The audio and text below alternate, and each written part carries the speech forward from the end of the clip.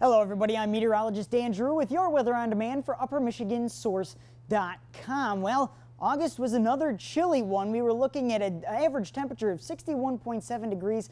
That's about 2 degrees below average. And in fact, if we look at the entire year, there's only been 2 months out of our 8 so far that have been above average. And both of those were about a half degree above average. So even that wasn't much warmer than our long-term average. We also experienced quite a bit of wet weather. We were looking at about 4.47 inches of rain, which is about 1.5 inches above average. So it's been very wet and a rather chilly August out there as well. Now this evening, we're keeping tabs on that cold front that is passing through the Upper Peninsula, the remnants of which are starting to see the showers fading out in the eastern Upper Peninsula. We're seeing some clearing skies out west now, and they're slowly working their way north and eastward, and we are continuing that trend of clearing skies throughout the course of the evening. That cold front is pushing off eastward, and in fact in northern lower Michigan earlier this afternoon we were looking at some severe weather and even one instance of a tornado out there.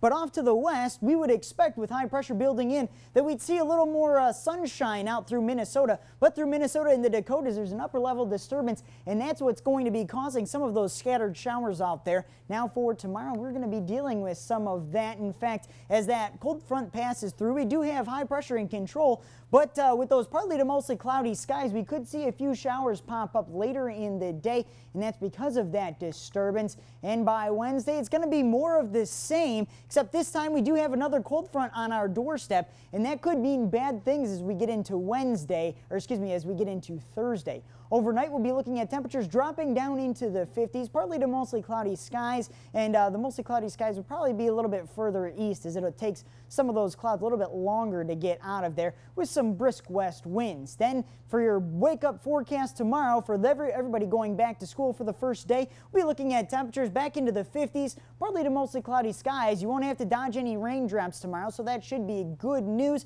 with a brisk west-southwest wind at about 5 to 10 miles per hour. Then tomorrow, for the rest of your day, temperatures back into the 60s, close to 70 in the western UP, partly to mostly cloudy skies with a chance of a scattered shower out there. As well in the central UP, we'll be looking at a little bit more of the same. Temperatures closer to 70, maybe a little bit into the 70s. And in the eastern UP, well, just put it on repeat because 70-degree temperatures right around there, partly to mostly cloudy skies with that chance of some scattered showers. Your TV 6-day forecast, we do have a brief warm-up for Wednesday and Thursday, but oh boy, by the time we get to the weekend, it does cool off and it feels a lot more like fall. Although the trade-off on this one is that for the weekend, we should be looking dry. Have a wonderful evening.